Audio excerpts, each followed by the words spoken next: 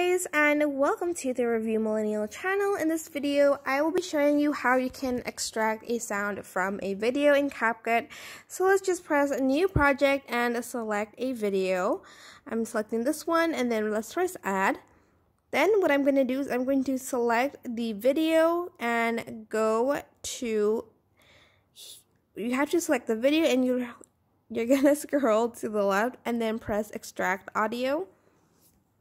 And it will be extracted for you, or you can actually go into audio over here and then extract it, and then press try now and select a video and then import sound only, and it will import the sound. But I can't play the audio because I don't want to get copyrighted, but that's how you can do it. I hope this tutorial was helpful.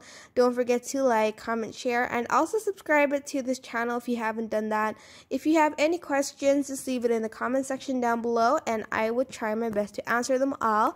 Thank you so much for watching. Bye!